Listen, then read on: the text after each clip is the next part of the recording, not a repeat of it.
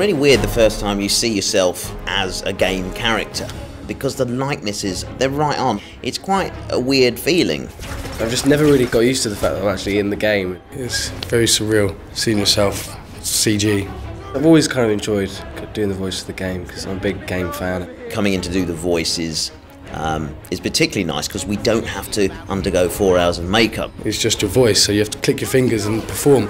It's not quite the same as being in costume. It's kind of tough. On set, you've got everything going on around you. You've got the explosions, you've got the people screaming. And the difference to come here to the studios and do it is you're having to put yourself into that position again. When we died in the battle in the movie, we had to spend about 2 weeks lying on our backs in the Great Hall. But obviously you get away without having to do all that uncomfortable stuff when you're doing a video game.